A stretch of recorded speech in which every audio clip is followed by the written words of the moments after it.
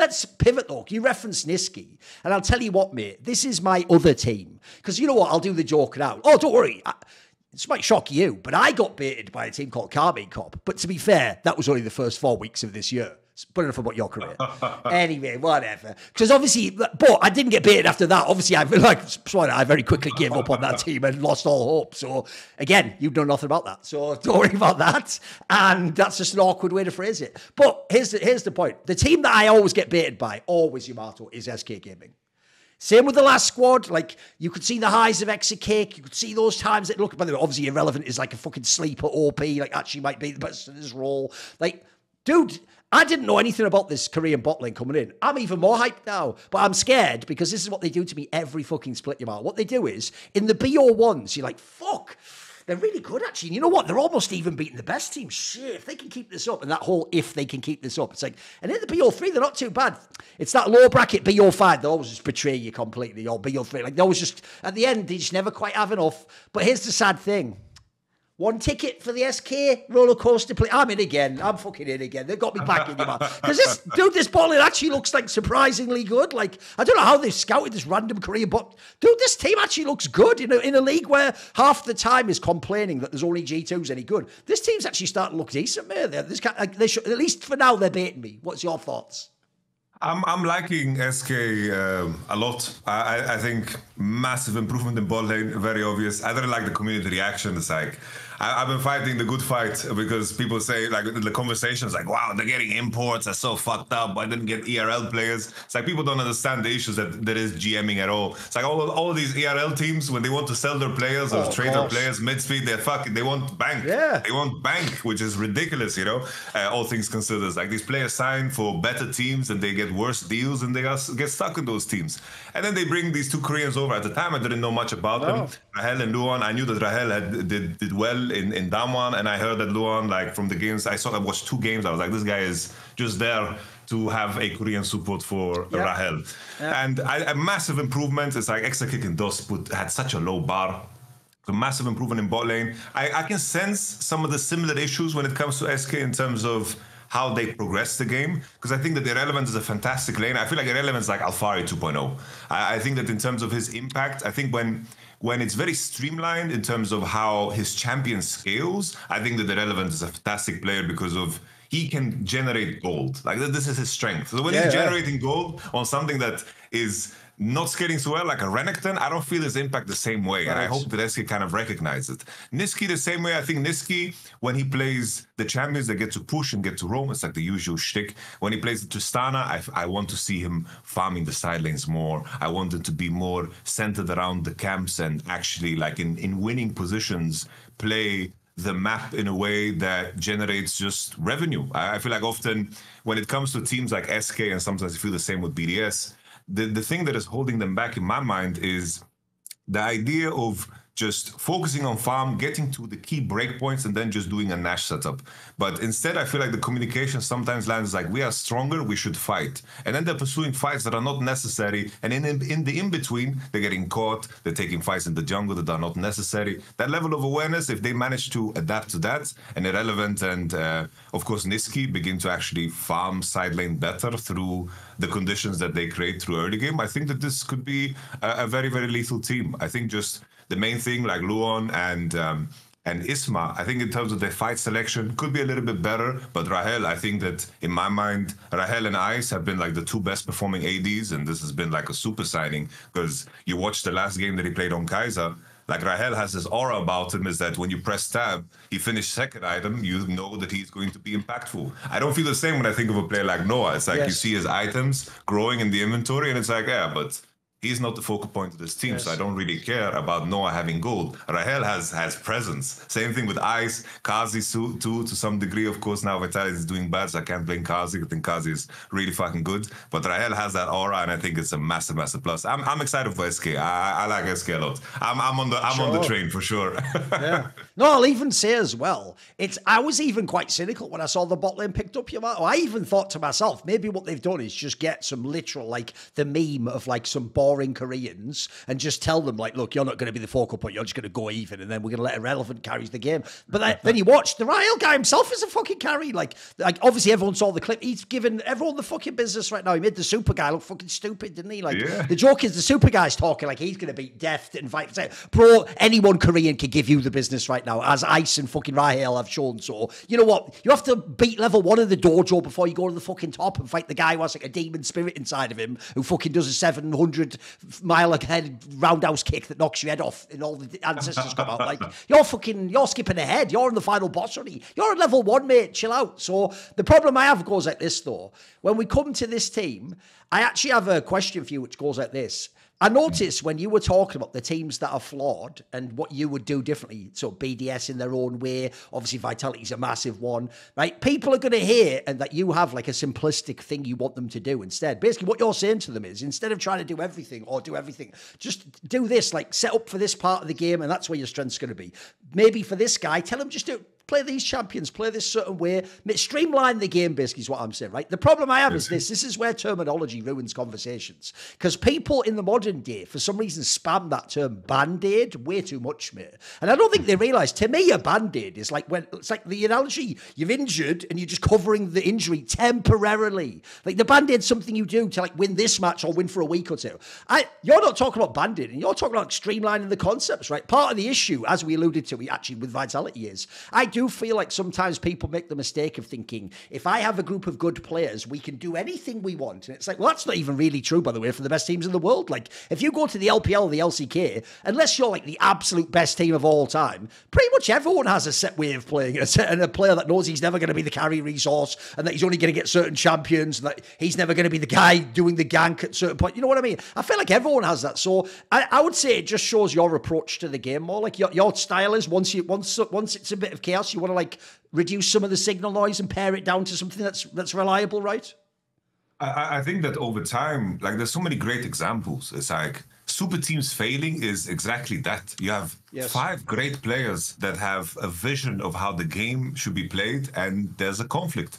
JDG last year, one of the greatest teams, they had a very, very streamlined approach to the game. It was repetitive. It was precise as all hell. And that is a winner. It's like always the teams that win championships play their games in a very, very similar way. I think that Genji is a very unique team in terms of having like a wide spread just because of how good their players are. But most of the time, the truth is there. It's like T1 functions super well in very specific circumstances. C9, another great example of, oh, this is a roster of a lot of great players, but in terms of how they draft, they had this ego about them in the previous years that showcase that they thought that they were good enough to play at all. And that is like the biggest mistake that you can make. And it's such a common trap because scrims can really, really delude you and blind you from the truth. That's why we see teams like Carmine Corp picking Caitlyn. Like that has to be like such a big delusion that you're having success with this in scrims in terms of how that transfers on stage. Or like a lot of these teams are picking Nidalee. Like that's another one that is just fueled by the delusion of scrims and the proximity to how the games will actually be played on stage. And I think you know, dude, obviously you don't like to, crush people's dreams and tell them they're worthless or whatever. You know, when you want people to believe and dream. But I do think, as harsh as it sounds, every time I see a Western jungler lock in Nidalee, I just want to literally pop up and go, "You ain't Canyon, bro. Put that away. Put that away. That's for trained professionals only." You know what I mean? Like, there's levels you have to unlock you out. They haven't unlocked Nidalee jungle yet. You know what I mean? For sure. You haven't unlocked that yet. You just go back on that Sejuani and shut the fuck up. No, it's just that it's like I think most teams, they're legit looking gamer legends. They're not looking like at the weighted win ratios. You pull up like Nidalee, it's like, oh, Nidalee is actually doing fine. She's 45% win ratio. You pull up who's won, it's like Kanavi and it's Canyon. Exactly. And it's like, what the fuck are you doing, I know. And it's like, come on, man. And it's like, Scar is actually not doing that well. He's like 58%. He's not OP. Look, Mordekai's just beating him. It's like, yeah, but it's like top esports versus these fucking random ass teams in this fucking this play-in portion of LPL. It's like you have to look at the actual matchups, and if like great teams are winning with champions, it doesn't make them great, Well, it's like when it comes to SK, just to round it off, I think the key thing for me, I hope that over time they define the roles as much as possible. And then I think that Isma and Luon, they have the challenge that they need to piece it together in a very, very short period of time. But I think that Isma is lacking in terms of his game knowledge department, in terms of how he should approach the mid game. I feel like he's skipping beats, and I get like the ERL feeling from how he plays sometimes. He has like a decent early game, but if the early game doesn't pan out in the 1, 2, 3, I feel like Isma kind of loses his mind a little bit, you know? I feel like he views the game in 30-second segments when a jungler needs to view things from like a 10-camp perspective in terms of how you map everything out and the beats that you need to hit. So my concern is, the main concern for SK is that these are issues that they had in past alterations too. And even though they have fantastic players that can carry games and win BO1s, in the long run, I could see like BDS beating them, Fnatic beating them, G2 beating them in the BO5s and the BO3s too. For sure. I have one more SK related topic. It's not actually about the specific lineup now. It's about Exakick.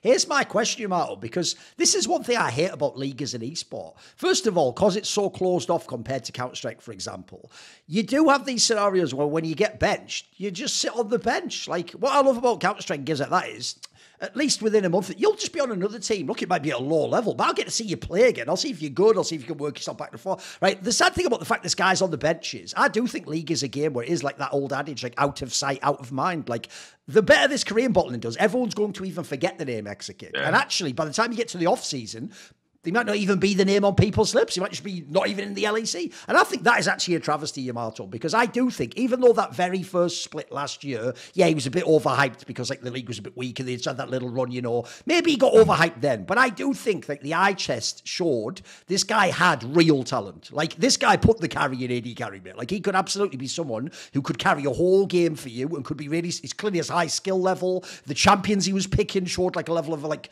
confidence and aggression you want in a young player. People don't know he's only 20 right now. Like he's still a very young player, but he's got a little bit of experience. The idea this player might actually be like cast away and he might just not be a player anymore, I think it's wild, because the stupid thing is, even though he certainly individually had his own flaw, like he could absolutely end the game. And by the way, when you put all those Zos in a team fight, sometimes you might just get blown up and lose the fight immediately. That could also happen. But I think the saddest part is this, Yamato. As far as I can tell, the main problem he has is that he just demanded he had to play with DOS.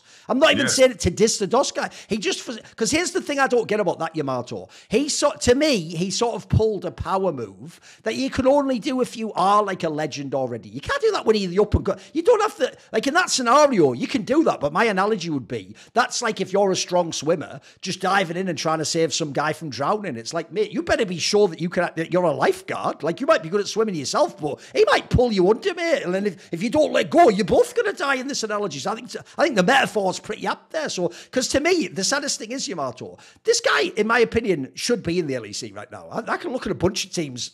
I could name the names. I don't have to. There's a bunch of ADCs this guy's better than. But if the whole thing is he has to play with DOS, well, I think a lot of people are out on DOS, including SK Gaming. So I think that's the sad thing to me, because I don't want to see a world where next year this guy doesn't play. I thought he really had talent.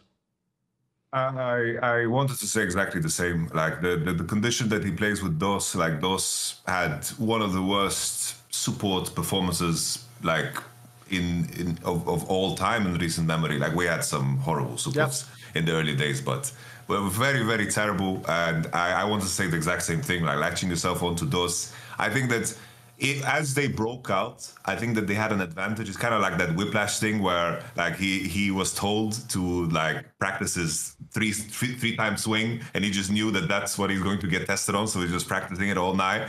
I think in similar fashion, SK, the bot lane, the Lucian, Nami, Yumi meta carried over for such a long time. It's like they played it in the ERLs, they played together in the ERLs, and the amount of volume they had on those matchups and those champions was super, super clear. So the test was always, how are they going to do when things move away from that direction? Because the difficult part about League, of course, is like you need to basically survive the test of time. You can't just function under a very specific meta if you're a complete bot lane. And I think that's where the Exakick DOS bot lane were looking good. It's like they're playing Yumi, Lucian, the Zeri. He was popping off, he was doing well. And then over time, the meta shifted, and I think that they lost all of that steam. They lost all of that force. And I think that in that situation Exakiko has put himself in, it seemed like his desperation grew and his precision just fell off a cliff over time. I think definitely this is a player that could do more, a lot more than he has shown. I'm just thinking from the perspective of what he would have to do again, considering there's so many players like waiting in line and there's going to be like a shuffle. Sure. Like Kalist is coming in, Crownie is not playing. Like, I'm surprised that he decided to not be busy. Like, if I'm him, I'm fucking busy. Like, he needs to be busy. He's especially because, bro, the fact that he's French, you'd think get in an LFL team. You know what I mean? Just start playing again. So I can be busy. You have to be busy. He shouldn't slow down at all. Just be busy, be busy. Make sure that people, like as you said yourself, is just out of sight, out of mind is very dangerous. Like, just make tier lists or whatever the fuck. Just make sure that people know about you. Sure. Because that's how GMs work. It's like word of mouth. It's like a lot of GMs, they don't know shit about the game, so they rely on the opinions of others. And that's a whole nother topic, but there's that. Yes. Right, let's pivot. By the way, if people don't know, I like to break the fourth wall. I'll just explain. If people wonder, how can you have spent 40 minutes on two teams? Because first of all, it's not a communist system. I don't have to spend equal amount of time on each team. Spoiler, if I don't like some team, we fucking talk about you, daft cunt. Secondly, that's where like the toxic part of me came out for a second there. And then secondly, and also that was it's the way it was my own intrusive thought, pretending to be someone else talking to me that I got angry at and then ranted at, but enough about my style. Right, then what I would say is this. Obviously, I also tailor it to the guests. Like, there's certain teams I think I'm more interested to talk about. To see more cool, funny, interesting clips based on topics from my content? Well, subscribe to this channel then, or, be a pleb and don't.